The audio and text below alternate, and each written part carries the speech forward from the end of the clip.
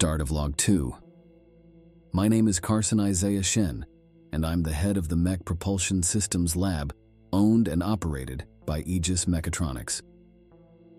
This is my second log for keeping track of our work for the Peculiar Robot Contest, or PRC.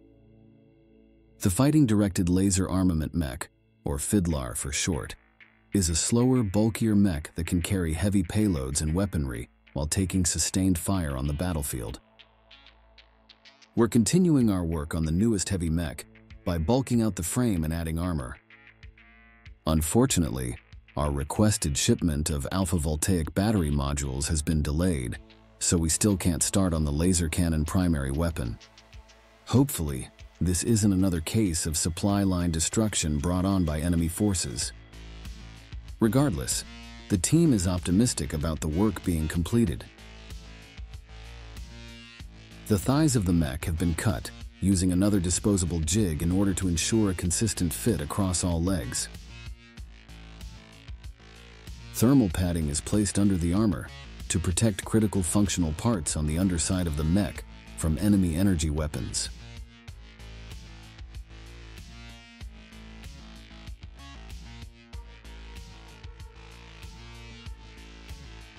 From the beginning, I've been pushing the team to implement a hollow U-shaped limb design that would allow for heavy armor plating to wrap around and protect functional pieces, while leaving access to the underside so mechanics can easily repair damaged parts.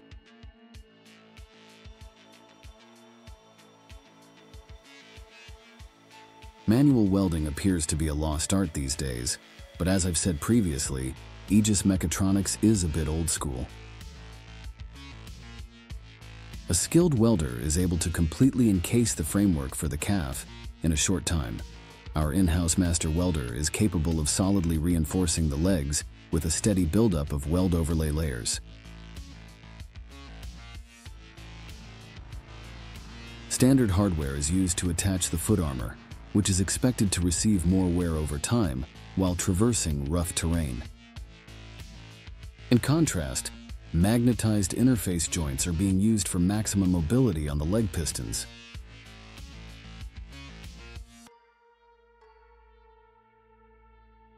While performing intriguing work, we can't forget the mundane bits that will be needed later for electrical and other systems.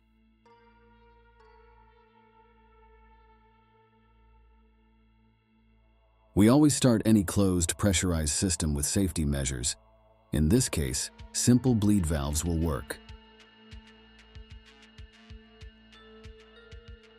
Precision tooling can be used to mark the pistons for cutting, but the hardened material must be taken care of with something a lot beefier.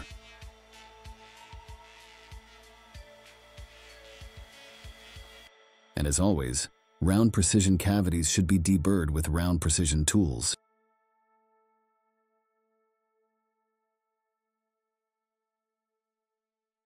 To address concerns of having the pistons exposed on the underside of the leg, we will introduce redundancy with 2 pistons per ankle.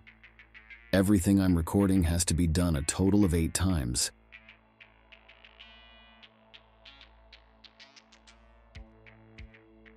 Axles for the pistons have been salvaged from small vehicle drivetrains, since the rotating functionality will be under similar stress.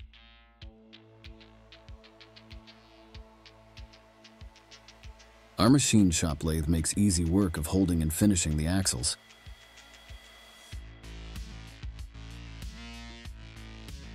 Installation with a hydraulic press is no problem if everything is measured and machined accordingly.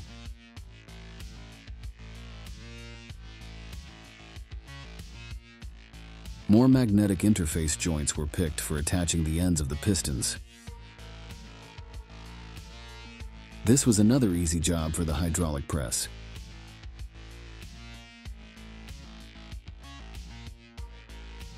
Spot welding with some type of cold weld material is necessary, otherwise the heat from a hot welding machine can destroy the magnetic properties of the interfaces.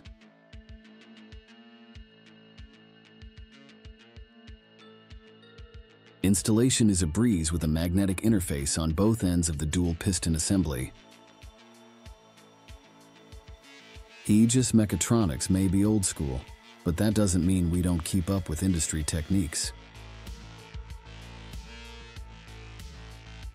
Reactive armor plating is used to protect the knee assembly. Because they are critical and exposed, we expect targeted attacks against them.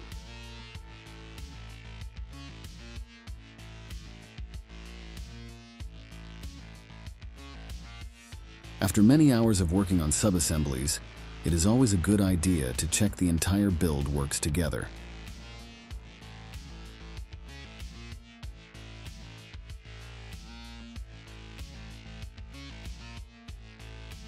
We are already using a tank hull for the upper shell of the mech, but even so, we plan on piling on more armor plating.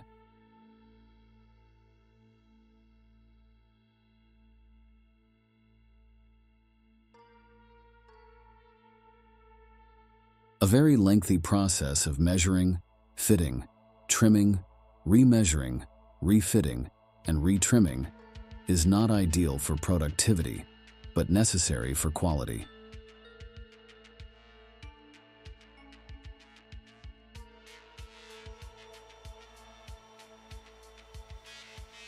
And of course, the upper shell we are using only has rounded edges, so everything is even more difficult to fit together snugly.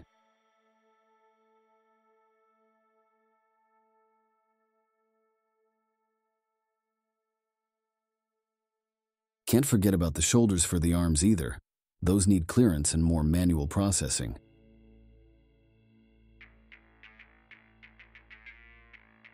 Ethylene vinyl acetate is poured into the underside of the armor to fill out negative space and provide shock absorption for the upper shell.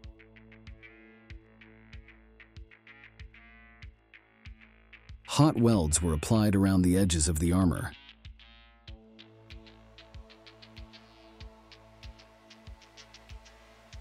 I try to balance innovation with system maintainability and hope that attaching features ahead of their needs will save time in future steps. One such feature is the engine assembly. We don't really have functional mechanisms to connect to the power output, but it will be nice to have available as parts are installed.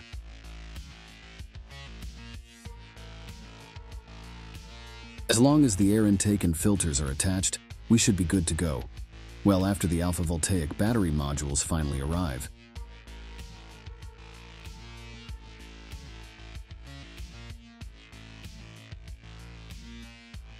Even though we are planning on a primary energy weapon, I can't resist putting a flat missile array along the back of the Fidlar.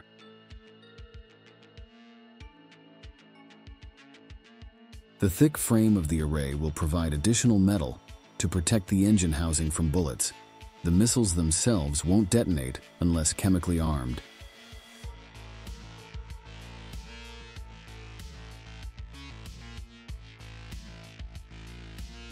A hybrid recoil damper system consisting of air springs and mechanical levers will help prevent missile blowback from shocking the mech too harshly.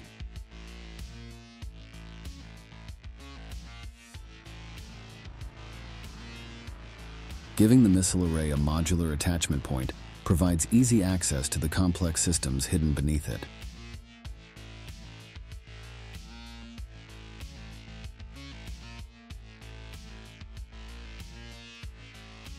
With the first weapon attached to the frame, we can finally say we're building a combat mech.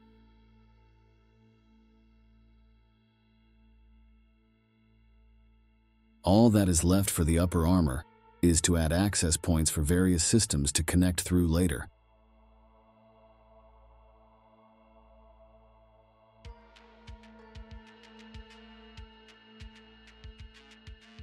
Now that we can see how much real estate we have to work with on the upper shell, we can position and attach the LiDAR equipment housing.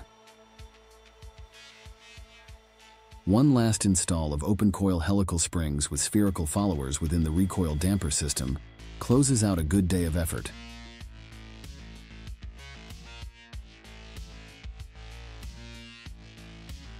To our dismay, while the lab was shut down overnight, it appears someone with access was able to sabotage the mech.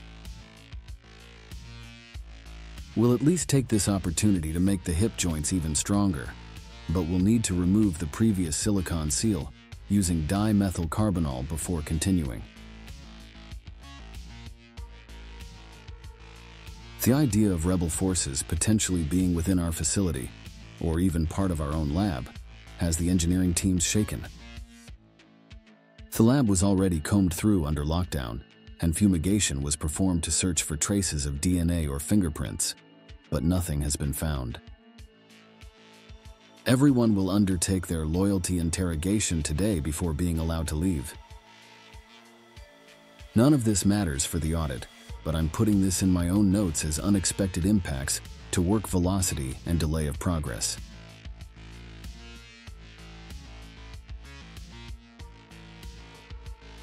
This time, we're busting out more machining tools to install large semi-permanent hardware that will be much more difficult to tamper with or destroy.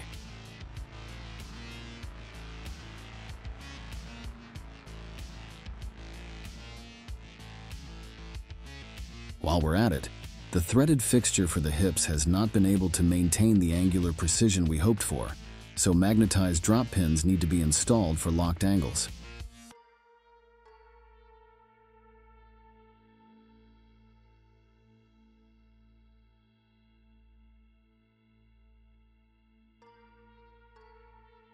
The plasma cutter makes quick work of the thick parts, but we'll need to clean up any spatter that accumulates.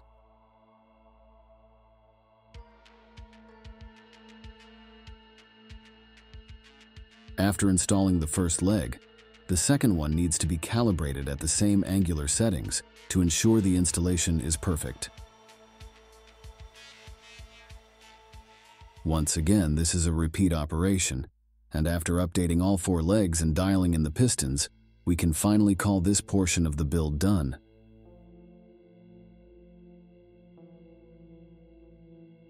One last thing. A small feature had to be removed for installing the last bits of armor, so the hole left behind was welded shut.